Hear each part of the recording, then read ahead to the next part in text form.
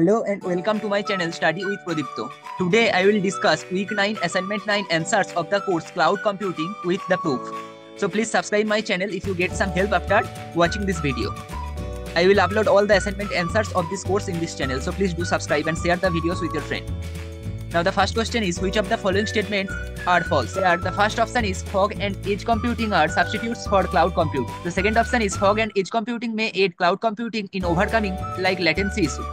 So here you can see that fog and edge computing may aid cloud computing in overcoming this limitation. So which limitation? That is latency issue. So option B is true and option A is false. So option A will be the answer of question number 1. Now question number 2. Which of the following is not a layer of the cloud computing environment model? So if you see that, then you find cloud fog environment model typically is composed of 3 layers. A client layer, a fog layer and a cloud layer. So client layer, fog layer and a cloud layer. So serverless layer is not a layer of the cloud fog environment model. So it is the answer of question number 2. Now question number 3. In the cloud fog environment model, servers contain a flock server manager and virtual machines to manage requests by using dash technique. So the answer will be server virtualization. Now here you will find that fog servers contain fog server manager and virtual machines to manage a request by using a server virtualization technique. So it is the answer of question number 3. Now question number 4. The architecture used for resource management in fog edge computing is classified on the basis of which of the following? So if you find here that resource management approaches, then you can see that the fog or edge computing are classified on the basis of data flow, control and tendency. But here tendency and data flow is given, but control is not given. So tendency and data flow will be the answer of question number 4. Now coming to question number 5. Which of the following underlying algorithms is used to facilitate fog or edge computing? So here you will find the algorithms that are discovery, benchmarking, load balancing. So discovery, load balancing and benchmarking will be the answer of question number 5. Cache flow will not be the answer of question number 5.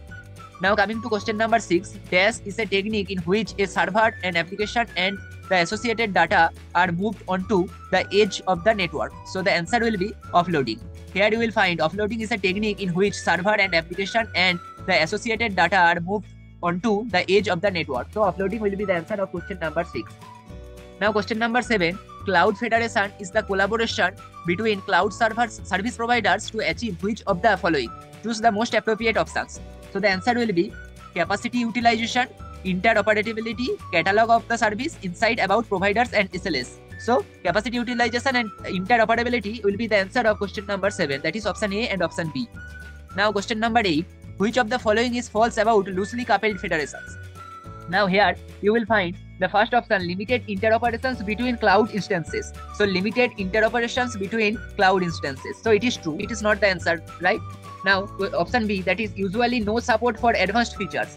So there is no support for advanced features. Okay, for loosely coupled federation. So it is also true. That is option B. Now option C, advanced control over remote resources. Now here you will find a CSP has little or no control over remote resources. But here it is written that advanced control over remote resources. So it will be false. That is option number C. Now question number 9. In which of the following different CSPs establish an agreement stating the terms and the conditions under which one partner cloud can use resources from another? So here you will find that partially cloud federations under which one partner cloud can use resources from another. So partially coupled federation will be the answer of question number 9. That is option B. Now question number 10. Hybrid architecture combines the existing on-premises infrastructure, usually a private cloud, with remote resources from one or more public clouds to provide extra capacity to satisfy peak demands periods. So it will be true. If you notice that hybrid architecture combines the existing premises infrastructure with remote resources from one or more public clouds to provide extra capacity to satisfy peak demand period. If you get some help from this video, then please subscribe my channel and press the bell icon to get all the further videos I will upload in this topic. Thank you for watching this video.